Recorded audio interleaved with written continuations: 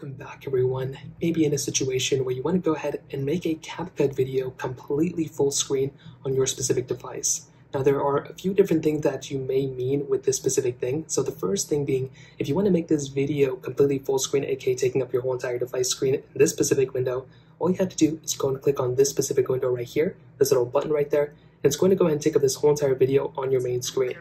So as you can see right here, it'll take up the full screen, and if this is what you meant, then that's great. You can hop out of it by going there, and that is all you have to do. Now, if you basically meant the other thing, which I think a majority of you probably want, which is this video taking up the full screen on this specific window, well, first of all, what you want to do is you may want to go ahead and check the aspect ratio of the video that you want to go ahead and edit.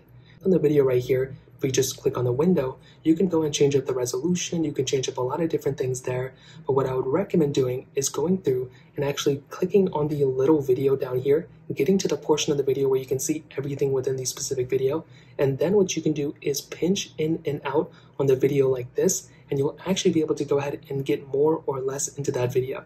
So if I go and zoom out, you can see I can get less in the video, but if I want to basically make this video completely full screen on CapCut, all you have to do is go ahead and zoom into the window. You can also move it around, but you want to zoom in basically as much as you can, and from there it's going to go ahead and make that video technically full screen. So that's pretty much it. I've heard a lot of other people mention that if they want to go ahead and do something else, you can turn your phone, and that may end up fixing some things as well, but pretty much that is essentially how to do it on CapCut. If you have any other thoughts or questions, let me know in the comment section below. Hit the like button, that means so much, but definitely hit that subscribe button.